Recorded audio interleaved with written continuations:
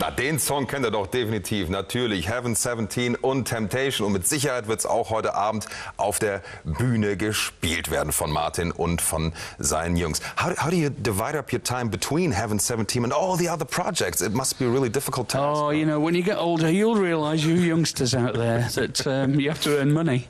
And so, therefore, you have to do multiple jobs. And actually, it's very exciting to keep doing things that are intellectually and artistically stimulating, and not just keep retreading the same old thing. To us, performing with Heaven 17 is a joy and a kind of holiday from the more serious stuff. So I think our enthusiasm and our love of what we do transmits itself to the audience, and we seem to have a very loyal fan base. Yeah, I bet, talking about the fans, it must be really difficult when you guys making new music. Is it hard thinking about balancing what people expect from Heaven 17 when you talk about the long-term fans? Maybe even you have the desire to do something completely different. Oh no, we just do what we want. We don't care. Okay. it's very, very simple.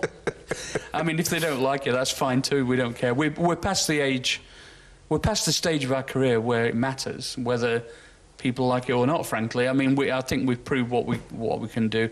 We believe it. We won't release anything that we don't think is good quality. Yeah. So whether they like it or not is, you know, I'd like them to like it, but it doesn't really matter. So what would you think tonight, the audience? Is that going to be like a mix of long-term fans and maybe just people who just recently discovered Heaven 17, believe it or not, but there's still people out there?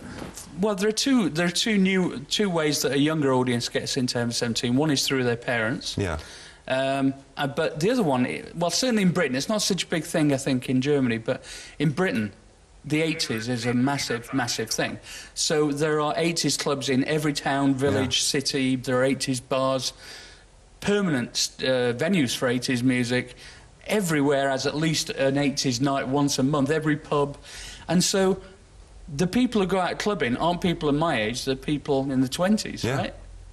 So we get, I'd say, about 20% of our audience is new audience.